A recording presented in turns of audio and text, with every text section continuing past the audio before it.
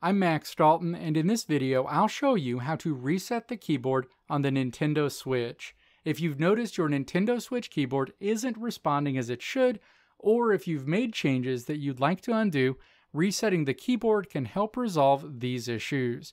Whether you're dealing with input lag, stuck keys, or just want to return to the default settings, a keyboard reset can get things back to normal and improve your overall gaming experience. So if you're ready to fix any keyboard issues on your Nintendo Switch and get back to gaming without distractions, let's dive right into it. Step 1. Navigate to your Nintendo Switch home screen and then click System Settings. The System Settings screen is shown. Step 2. Choose System in the menu on the left side of the screen.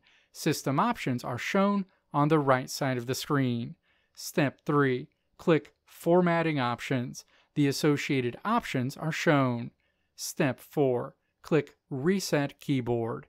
A message pops up letting you know that your Nintendo Switch keyboard data will be deleted, and after it's deleted, you won't be able to recover it.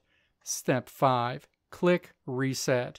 A resetting message appears briefly before another message is displayed, letting you know that your Nintendo Switch keyboard reset is complete. Let me know if this video helped you out in the comments below. If you liked what you saw here, click the video links on the right side of the screen to check out another video. Or click the logo on the left side of the screen to check out my tutorial website at www.maxdalton.how.